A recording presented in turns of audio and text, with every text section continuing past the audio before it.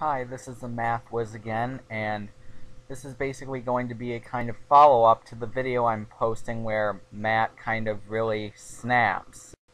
For those of you who haven't seen this video, I will be putting a link to it right there. God, I love annotations.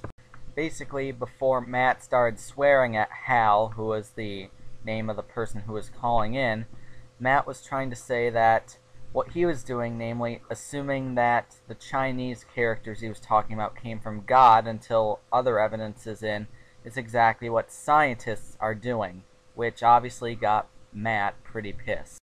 In fact, I say in that other video that that is probably the way to piss him off. Now, as an example, Hal gave the multiverse theory and basically said that scientists are assuming that a multiverse exists until proven otherwise. Now, this, quite honestly, is certainly not the case.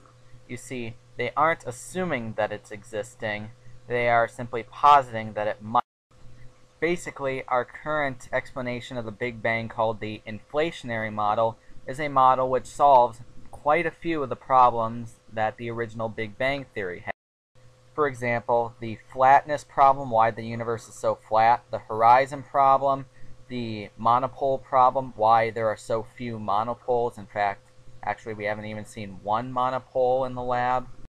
And the inflationary model is consistent with every observation that we currently have. However, one of the things that it predicts is a multiverse. This is a scientific principle called induction, where you take some little pieces and you kind of say, okay, maybe I can generalize that to say that that is the whole. Now, at times it might seem like scientists are assuming something, however this is very different from what Hal was doing. The assumption that scientists generally make, or statisticians usually, is temporary. It's called the null hypothesis. And the only reason why they bother assuming it is because they absolutely have to in order to get anywhere. For example, if I claim to have a miracle pill which will make you taller if you take it, basically they have to run an experiment where basically they split people into two groups. They give one group the pill, and they give one group basically a sugar pill that does nothing, called a placebo. Then they assume that the pill has absolutely no effect. That's the assumption. This assumption is temporary, and it only runs for the duration of the experiment. However, it is absolutely necessary to get the ball rolling.